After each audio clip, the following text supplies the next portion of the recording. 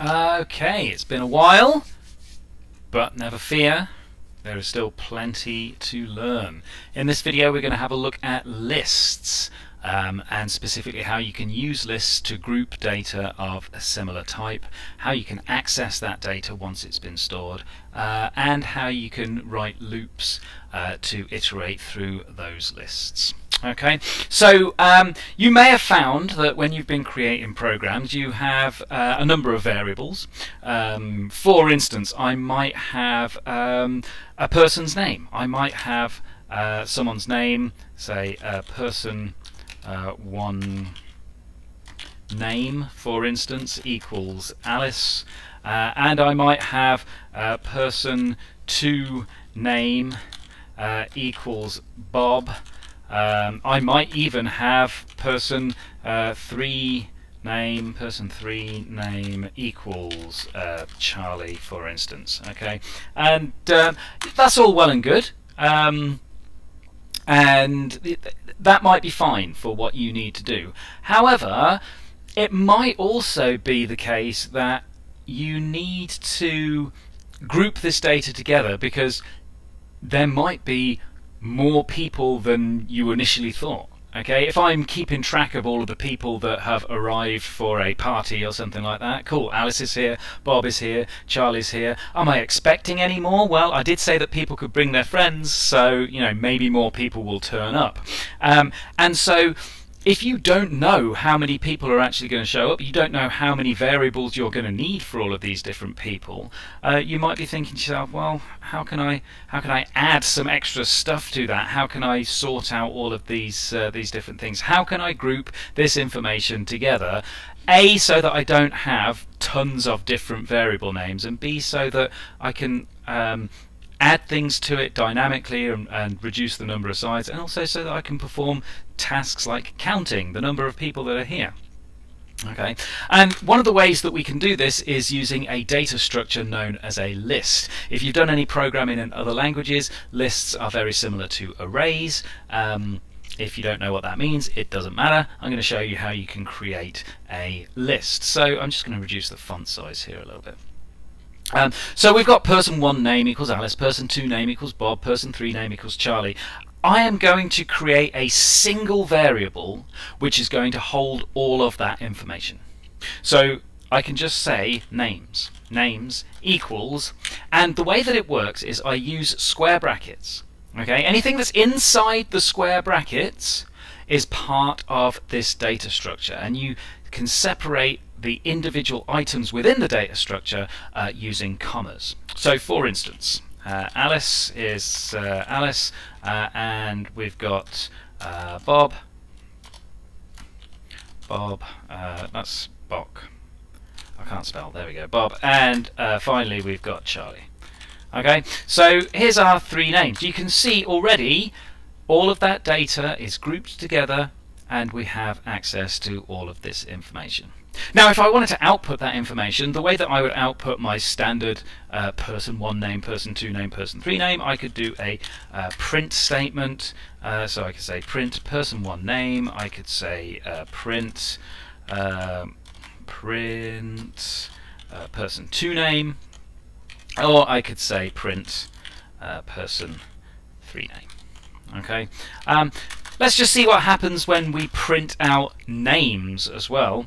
So print names, there we go. If I run that code now, you can see it's printed out Alice, it's printed out Bob, it's printed out Charlie. One output for each of those lines there. That should be nothing new to you. But then it's printed out the whole of the data structure exactly as we typed it in. The order is exactly the same. Every item in there is still a string. It's all separated by commas and it is enclosed with these square brackets. Okay, single variable, all grouped together. And you might be thinking, well, okay, yeah, that's brilliant. It reduces the number of variables that I'm going to need, but you know, I can print out each person's name on a separate line here. I can't do that with your magical data structure. Well, O ye of little faith, you can do that. You can access individual items within a list by specifying the index of the item. Now, every item that you add to a list is assigned a value, a numeric value called the index, starting from 0 and going up by 1 each time. So Alice's index in this example is 0. Bob's index is 1. Charlie's index is 2, and so on and so forth. Okay? And the way that I can access individual items within that list is by including the index in a set of square brackets after the variable name. So I can print out Alice, Bob and Charlie in a similar way to having a different name printed on each line like this, simply by specifying the index of the item that I want to print out. So for example, print names, because names is the list that I'm accessing, and then if I print out index 0, that should print out Alice. Right? If I now print names 1, it should print out Bob, and if I print names 2, it should print Charlie. Okay, so if I run that code now, there we go, we've got Alice, Bob, Charlie, that's from these 3 lines here. Then we've got the whole of the list being printed out, that's from our print names, and then you can see we've got Alice, Bob and Charlie there. Okay, it simplifies things an awful lot.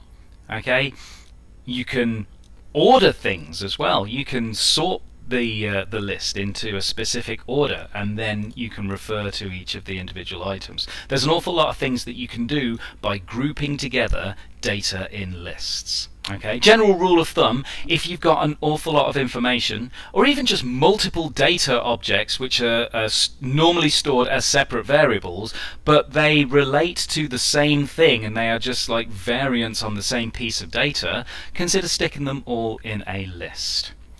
Okay, so have a play around with those lists and accessing the items individually. Okay, and then when you're ready, we can move on to the next thing, which is adding items to a list that already exists. Okay, I'm just going to clean this up a little bit, so I'm going to delete everything except for the original list. Okay, so here's my names list. If I print that out, we get what you'd expect. The whole list is printed out there. Okay, so let's say someone else turns up to my party and I need to add their name to the list. Well, there's an easy way of doing it. If I say names, because names is the name of the list that we're adding something to, and then dot append, what that does, append means add something onto the end. Okay, so we're adding whatever goes in our parentheses here, we are adding that onto the end of this list. So let's say Delilah has just turned up. Okay, if I now print the names out there, I run the code and you can see it's printed out Alice, Bob and Charlie, and then we've appended the name Delilah to the end of the list, and you can see there she is added to the end of the list. Okay, so I've got a challenge for you now. I want you to write some code which is going to add 2 more people to the end of the list. So we've got Delilah on the end of the list. I want you to append these 2 people. I want you to append Elijah. Okay, Elijah is going to be added onto the end of it, and Freddie. Okay, so we're adding Elijah and Freddie onto the end of the list.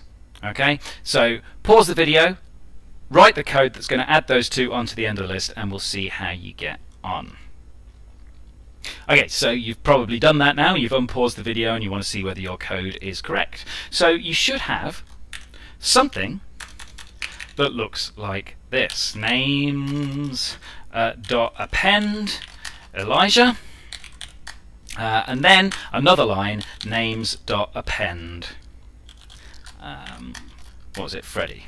Okay, so we've got Delilah, Elijah and Freddie. When we print out the names, there it all is. Now you might have been tempted to skip one of these lines and write some code that looks like this. Instead of names.append Elijah, you might have written names.append Elijah and then Freddy on the end there. If you'd have done that, you would have got an error message. Okay, you can see append takes exactly one argument. And so now you're thinking, wait a minute, I know what to do. Let's just put this in square brackets. Okay, we've got a separate list, Elijah and Freddy, and we're adding that onto the end of this list. What could possibly go wrong, right? Well, let's just see what could go wrong. To start off with, it looks like it's been added properly. But what do you notice about this list here compared to what it should look like? What's wrong with that list? Pause the video if you need to, have a think about it, and then either say out loud or say in your mind what is wrong with this. The answer is, it has added Elijah and Freddy onto the end of it, but it's also added the square brackets. It's added a single item to the end, but that single item consists of a list, which is not what we want. Because at the moment, Alice is item 0, Bob is item 1, Charlie is item 2, Delilah is item 3, and this whole thing, Elijah and Freddy, is item 4. I can prove that to you. If I say print names 4, it won't just print Elijah, it will print a list containing Elijah and Freddy. Okay, there we go. Which is not what we want. But do not despair, because there is a quick way of adding multiple items to the list without having to write append this item, now append this item, now append this item. If you've got a whole list of them like this, I'll tell you what, let's add another one. In fact, let's Elijah, Freddy and Greg. Let's make sure there's some quote marks in there. Okay, instead of using append, I am going to use extend. Okay, the way extend works, it's very similar to append, but instead of adding a single item, it adds each item in a list that you pass it to the end of the list. Okay, so now when I run this, we can see it's added all of those items. If I call print names 4 again, instead of just saying Elijah, Freddy, it should just say Elijah. Okay, cool. So that is how you add single items to existing lists. That's how you add multiple items to existing lists using a single line. So far we have covered creating lists and adding items to the end of the list. It's worth pointing out as well that you can create a list with nothing in it. Okay, you can create an empty list. Okay, so in theory what I could do, if I didn't know who was at the party, I could say, right, I know that some people are coming to the party, I don't know who it's going to be, I'm going to start off with names here, and I could say while true, names.append input name, okay, and then print names. Right, so this is going to loop forever, which is generally bad news, but don't worry about it. When I run it, what should happen is it will ask me for a name. I will type in that name and it will add it to the end of my names list and then print it out, and we should see this names list building up gradually as we go along. So first of all, it's asked me for the name. Let's say John is the first person to arrive. You can see our names list is now John. The next person to arrive is Henry. Okay, we can see we've got John, we've got Henry. They've both been added to the list dynamically. I haven't set that up ahead of time. I've started off with an empty list and I'm adding it on each time. Who is next to turn up? Charlotte. How do you spell Charlotte? C-H-A-R-L-O-T-T-E. Apologies to any Charlottes watching. John, Henry, Charlotte. Okay, do you see how this is working? We can use a a loop to continually add things until we're done. Now I could have something in here which says if name. I was going to put something in there where it checks to see if you've typed in the word quit or not. I'd have to change a couple of lines of code. But there is a potential challenge for you. Edit the program so instead of infinitely looping, it will continually add names that you type in until you type in the word quit, at which point it does not add the name to the list and it just quits out. Okay, so we have so far looked at how to create a list, how to add individual items to a list, and how to add multiple items to a list, and how that might be useful. Okay, we've looked at accessing individual items from a list. Okay, that's very useful if you have, for instance, a list which is your memory store, if you like, and each index in there would be an address. So if you're building something like a von Neumann architecture simulator to simulate the fetch, decode, execute cycle, and you have a list called memory store or something like that, in here there might be various commands.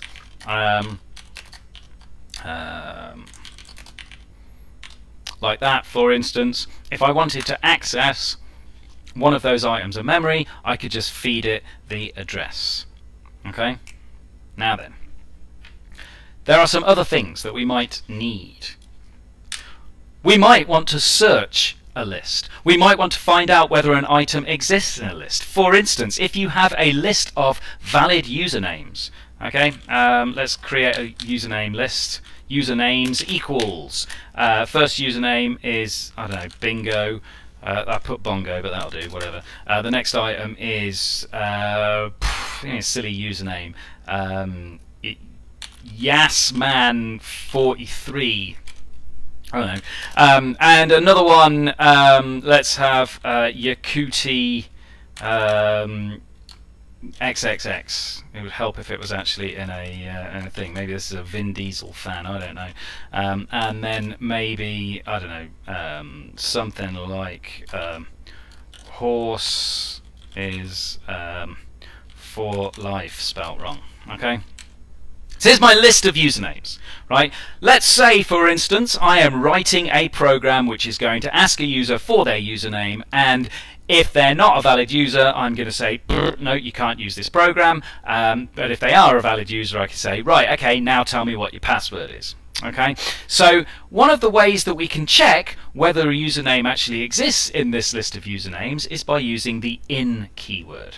Okay, so I am now going to create a variable called username, not usernames, be very careful there. Username equals input what is your username, okay, and then that's going to ask the user what their username is, right? So now we're going to have an if statement. If username in usernames, okay, so if the name that they've typed in is in here, is in this list anywhere, we're going to print out valid user. Okay. Otherwise, we are going to print invalid and loads of exclamation marks to hammer the point home. Okay. So now, if I run my program, what is your username? If I type in an invalid username, like, I don't know, Jimbob66, it says invalid because Jimbob66 doesn't appear anywhere in this list of usernames. However, if I type in a username which does appear in there, like Bongo, for instance, Bongo, it says valid user because Bongo exists in there. Okay? Simple. And that's all well and good if you just want to do an overall check. Does this value actually exist inside that list anywhere? But chances are you want to be a little bit more specific than that. If it does exist in the usernames, maybe we want to pull out what the index of it is. Okay, we can search the list to find out what index each of these items is at. Okay, so if we get to this point in our code, we know that the username is valid. It exists in here. So what we can do is now print the index of username is, and then we need to convert it to a string because it's going to return it as an integer. The way that it works is you say usernames. I might have to just modify this a little bit so you can see it a bit better. Usernames dot index, and then inside the index you are going to pass the thing that you are searching for. And well, the thing that we are searching for is the username. Okay, so we're going to pass username there. Right? If I run my program, what is your username? If I type in, let's do Yasman43. Well, Yasman43 does exist, and the index should be, what should it be? 1. That's right. If I run the program now, oops, didn't mean to do that. What is my username? Yasman43. Valid user. The index of Yasman43 is 1. Okay, it's gone into the list and it has found that item. Now, if you try and search for an item that doesn't actually exist, okay, I mean, let's just try this. If I just comment out this code here, what is your username? If I say print in, usernames dot index and then username in here, username. Okay, so I'm going to deliberately type in a username that doesn't exist here. Bear in mind, it's not going to run my previous validation script here. When I run it, what is your username? Well, let's type in anything that doesn't exist. There we go. There's that. Okay, you get an error message. If you try and find the index of something that doesn't exist in a list, you get this error message: value error, blah blah blah blah blah, is not in the list. So you've got to make sure that if you ever do use the index command, you use an if thing is in the list beforehand. Okay, now you don't have to feed it a variable. Okay, you could, for instance, don't know why caps lock is suddenly on. You could, for instance, print names, usernames, dot index. I mean, I already know that bongo is in here, so if I type in bongo, okay, bongo, if it's something that you know is in there, you can find out what the index is. It's rare that you would do that though, because generally speaking, if you're searching something, if you know it's already in there, why are you searching for it, right? But hey ho. If I run that now, you can see it doesn't matter what I type in for my username, it's going to return 0 because it's literally just searching for bongo. Okay, so to search a list, you have to use the index command, but you cannot use the index command unless the item that you're searching for is actually in the list. Otherwise, you will get an error. Okay, so we've looked at creating lists. We've looked at accessing individual items within a list. We've looked at adding items to the end of a list. We've looked at adding multiple items to the end of a list. We've looked at searching through a list to find an item. We've looked at checking to see whether things exist in a list. There's only one more thing really that I need to explain. Now, when I say there's only one more thing to explain, there is an awful lot more that you can do with lists than what is just in this video. Okay, and later on I will create a video which is sort of like advanced list manipulation. But for now, these are all the things that you really need to be getting along with. Okay, so there's two more things that I want to show you. First of all, how to loop through a list.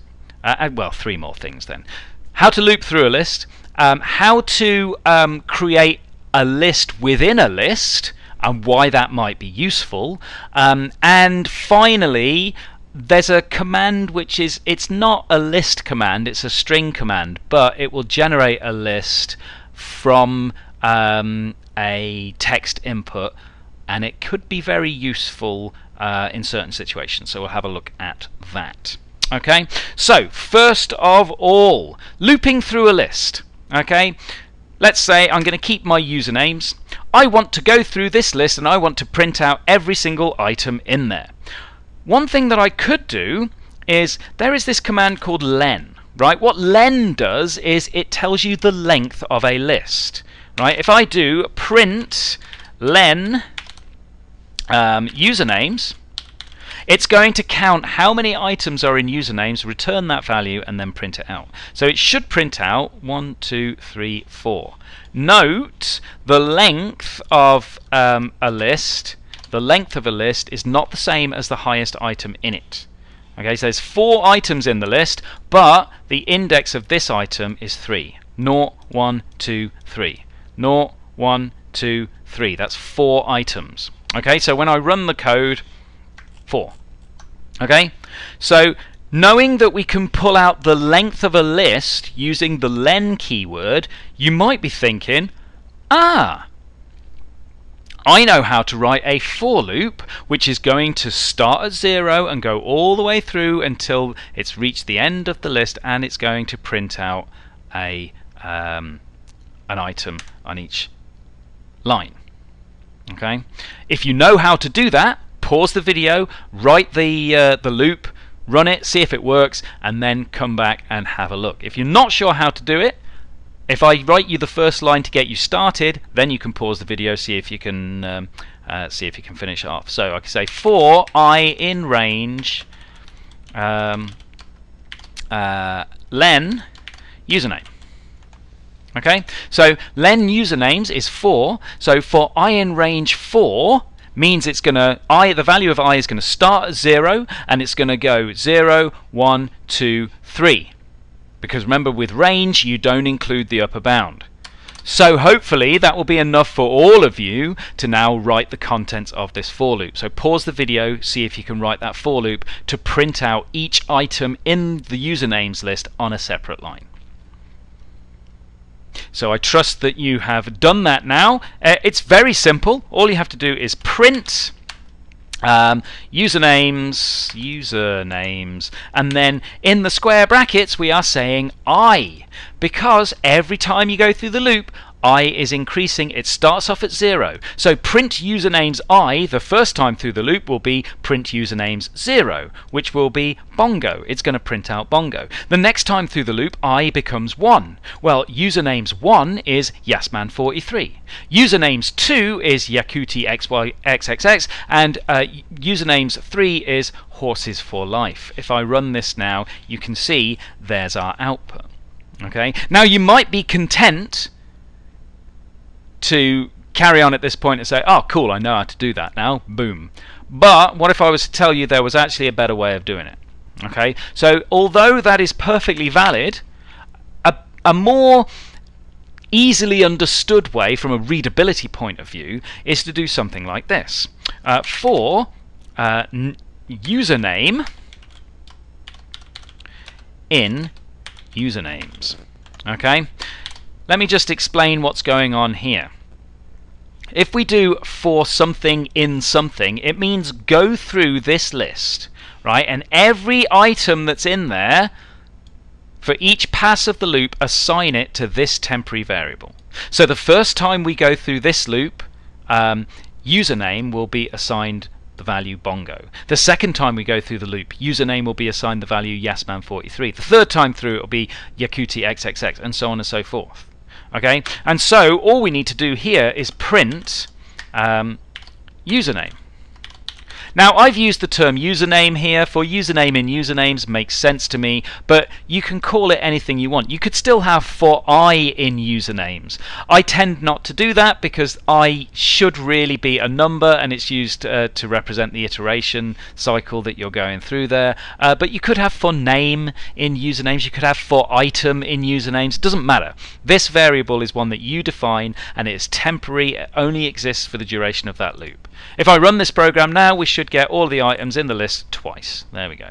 Now, there might be some situations where you do need to know what the index of the item is. Okay? And you're probably thinking, oh yeah, well, what use is this if I need both of them? So much for readability, huh? Well, what if I was to tell you there is a way that you can have the best of both worlds, and that is using the enumerate function. Okay, so what you can do is for I, comma, username in enumerate usernames. Okay, let me explain what is going on here. What the enumerate keyword does is it takes this list, and not only does it assign the actual item value to this variable that you specify, it also assigns the index of that item to this variable that you specify. Okay, very important. The first variable that you specify will be the index. The second variable that you specify will be the item itself. So you've got the best of both worlds here, and you could do something like print the index of username is and don't forget it returns it as a integer, so we're going to have to convert to a string. Okay, so now when I run my loop, I should get the contents of the loop printing, the contents of the loop printing again, and then afterwards we'll get the index of Bongo is 0, the index of Yasman43 is 1, and so on and so forth. If I run that, you can see there exactly what is going on. Okay, so 3 different ways there that you can iterate through a list of items. This is really useful if you have a video game, for instance, and you have a number of different sprites on the screen, and you want to check how many of those sprites are colliding with the player at any one time. Right? What you can do is go through each of those sprites, and you can say, yo, is this first sprite colliding? No. Is that second sprite colliding? No. Is that third sprite colliding? Yes, it is. Okay, cool, we've got a collision. Okay, so you don't have to rewrite code over and over again. You've got all of your sprites grouped together in a list. You can go through that list of items and you can check for those collisions. Okay, so there's one potential use for it. Now, I said there was going to be I was going to show you how you can create lists inside lists. Up until now, all the lists that I've shown you have been single-dimensional lists. Okay, we've had a single item in each place. But there's nothing stopping you from making each item a list. Okay, this is what's called multi-dimensional arrays. Now, let's say, for instance, instead of usernames, we have let's call it username password, okay, or uname p-word for brevity's sake. So instead of just having a username and a password, each item now is going to become a separate list. Bongo's password is 1234. It's not a very good password, okay, but notice the way that this is laid out. Each item is enclosed in its own set of brackets. Now, to make it easier for you guys to read, I am going to do this on multiple lines. You don't have to do it on multiple lines, but I just find it easier to see what's going on here. So Yasman43's password is going to be, I don't know, happy 98, maybe. There's a interesting password. Yakuti's password is going to be Octo Nettle 65. These are highly secure passwords, obviously.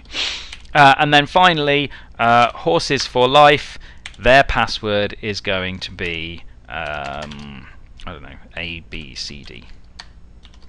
Okay. So notice I opened the whole list with a square bracket. I closed the whole list with a square bracket, but each individual item in there is a separate list. We've got this list here. Element 0 is bongo. Element 1 is 1, 2, 3, 4. This second list here, element 0 is Yasman 43, element 1 is Happy 98, and so on and so forth. Now here's the thing that might confuse you a little bit. If I print len uname password, uname p-word, I want you to have a think. What do you think the length of this list is going to be? Okay, pause the video and have a think. Tell me your answer. If you said 4, you were correct. Okay, and the reason why it is 4 is because each of these items, although they do contain 2 items themselves, each of those items is actually a single item. Okay, I can prove it to you here. If I go for item in uname p-word, print item, okay, you can see it prints each of these items on a separate line, and each of those items is a list. Now we can still access those items individually, and we can access the individual elements of those items individually as well. Okay, so I could, for instance, let's say Yasman is logging in and I want to check his username and password. I can pull up his username like this. Okay, if I print, I know that Yasman is item 2 in my uname p-word, so I can print uname p-word, sorry, is element 1. So I can print uname p-word 1. Well, if I was to print that, I just get the whole of that. But if I want to find out what his password is, within this sublist, if you like, the password is also element 1. So if I put uname p-word 1 and then also put a 1 in square brackets afterwards, what that means is go to the first element, or element 1 in uname p-word. Okay, so here's element 0, here's element 1, right, there's our first element. And within that element, go to its element 1. That's what this second 1 means. So element 0 would be Yasman 43. Element 1 is Happy 98. Okay, so this should just print out Happy 98. There it is. Okay, let's say I want to find out Horses for Life's password. Well, let's do it a little bit more special, shall we? What I want you to do, you might still have the code from before. Write the program so it asks the username to asks the user to type in a username. It then searches uname p-word for that password, and then will print out the password. Okay, so have a think about that. You are going to have to search every single item in the list. Actually, this is quite a difficult challenge. I hadn't really thought this through, so maybe you want to work through it with me, but I don't know, you might want to have a go yourself. So I can say uname equals input uname. Input, what is your name? Okay. Now the thing is, we want to go through every single item in this list, and we want to check element 0 to see if it exists. Okay. So what we can do is we can't really use in here, or maybe we can. I don't know. Should we try it out? Let's see. If uname in uname p-word. I don't think this is going to work myself. So just for testing purposes, let's just see, because I think if I say is that in there, it's only actually searching each of these individual lists. So let's see if that works. What is your name? Let's type in bongo. It doesn't work. Okay, so what we'd have to do is have a for loop which goes through and maybe uses a Boolean flag to check whether it is true or false. Okay, so let's just say exists equals false. Okay, we are going to check to see if it exists. So we are going to say for item in uname p word, and then we can do our if. Okay, we can say, well, no, we don't want to do an if in. We want to check to see if element 0 is the item. We can say if item 0 equals uname.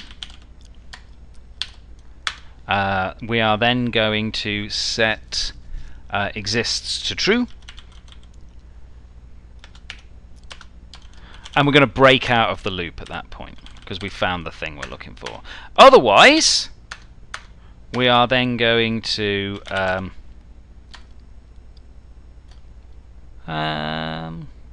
actually, no, we don't need to break. Keep it like that, because if it's not in there, we're going to keep it as false. Okay, and then we're going to ask the user for a password, but only if their username exists. Okay, so if exists equals, well, we don't need to say if exists equals true, we can just say if exists. So if the username does exist, we can print out username valid. Username valid, there we go. And we are then going to check to see where the username exists and also where the whether the password matches. See, this is my on the ball thought process. I'm probably going to go back here. While we're here, we might as well pull out what the index is. So let's use that enumerate thing, shall we? For I item in enumerate uname p word. So if we found the item, we're gonna say exists equals true, and then we're gonna set the well, let's call it index. Index equals I. Okay. And up here we'll say index equals none. We're going to set it to nothing. So if the username is valid, we are then going to ask the user for a password. So we're going to say pword equals input. What is your password? Okay, and then finally we can check to see if this actually works. Okay, so we are going to say if uname p word index 1. Okay, do we understand where we're getting that from? Index is whichever thing we found. If we found their username was here, then index would be 0. If we found their username was here, index would be 3. And that covers this whole thing. Okay, so that index tells us which of these lists, and the 1 is the password element there. Yeah? Equals pword. We can print access granted, else print incorrect password. Okay, bit long-winded this, but still it gives you an, I mean, there's probably more efficient ways to do it than that, but based on the skills that I've taught you guys already, yeah, there's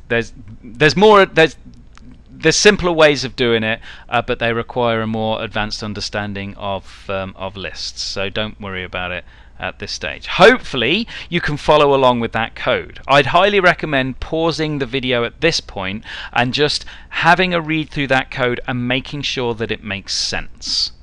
Okay, when I run it now, what is your name? Let's type one that we know exists. Let's do Yakuti XXX. And remember, it's case sensitive. We can say the username is valid.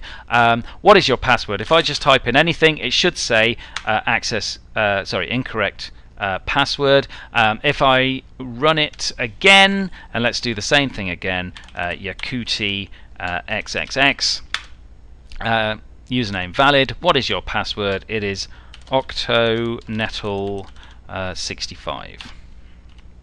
I spelled that wrong. Octonettle65, and it should say incorrect password. What's going on here? Okay, let's try this again. I'm going to copy and paste just to make sure I'm not making any errors. Okay, it might have been case sensitive. Access granted. There we go. It works.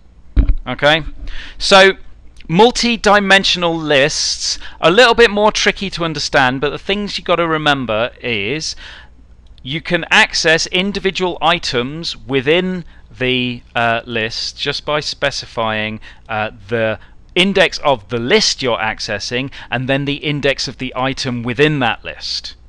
Okay, you can have lists within lists within lists, and yeah, I mean, you can have multi-dimensional lists. They go. You can go ridiculously deep with it if you need to. For the purposes of GCSE work, you shouldn't need to go beyond 2 dimensions. But you know, have a play around with it, experiment, and see how it works. Now, there was one final thing that I was going to show you, and that is not actually a list command. It's a string command, but it's used to help generate lists. And let's say, for instance, I had a string. Let's call it long. No, I'll call it sentence. Okay, here's my sentence. The sentence is the ink on our fingers lingers longer than the careers of our favorite rap singers. Okay, so it's going over a line, but whatever. Okay, I'll reduce. There we go. So that's my sentence there. I want to split this up into individual words. There is a command called split which will do that for you. Okay, so I can create a variable called split sentence. Okay, and if I do split sentence equals sentence dot split, the way that split works, whatever you put into the brackets is the thing that it's using as the divider. So if you had something separated by commas, you could put a comma in there. By default, it uses spaces, right? Just to show you what this looks like, if I now print split sentence, okay, when I run that, you can see it has taken the sentence. It has removed the spaces. The spaces are now gone, right? But each of the individual words are now their own items in a list. Okay, so that's useful if you want to find out what the, I don't know, the 5th word in the sentence is. So I could say print split sentence 4. Remember, the 5th word will be index 4. So when I run that, it's fingers, apparently. 1, 2, 3, 4, 5. There we go. Okay. Other uses for it. If, for instance, you were trying to decode an instruction into opcode and operand for an exercise where you were simulating the execution of the fetch, decode, execute cycle in the von Neumann architecture, for instance, that's something that you could use. Right, this video has now gone on for way longer than I anticipated. It's nearly 50 minutes. Now, that's not to say that it was not useful stuff, but as you can see, I've only really scratched the surface of what's possible with lists. There are lots and lots of other things that you can do with lists. I highly recommend using lists and practicing with lists and trying out the stuff that you have learned in this video. There will be a later video which looks at what's called list comprehensions, which allows you to do some pretty voodoo black magic command line stuff to iterate through lists and generate lists on the fly. Okay, hopefully this has been helpful. If it has, give us the thumbs up and smash that like button, or maybe just like get on with the work that needs getting on with. You know what I mean. Thank you very much for your time, everybody.